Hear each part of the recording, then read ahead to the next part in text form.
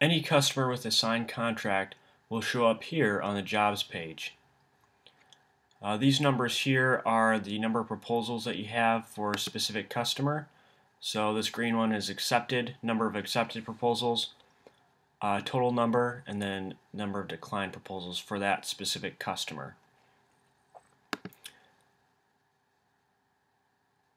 So here's the job schedule where you can schedule your jobs and assign workers to them.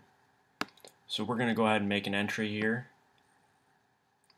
and we're going to be scheduling the Bobby Sanders job, and we'll assign the A team to this job. We'll click save.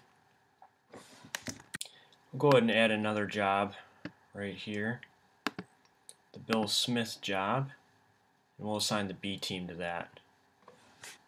That's a $3,500 job.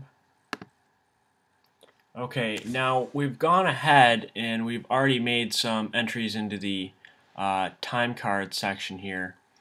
And what this is the 50 that you see here is the number of budgeted hours for the job, and we can see that our crew, our A team, has only used 9 of those 50 budgeted hours so far, or that's the amount of time that they've reported in the system.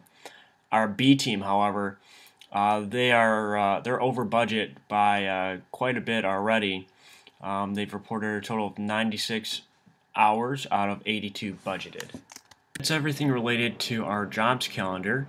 For a full list of features, visit CorkCRM's features page. Thanks for watching.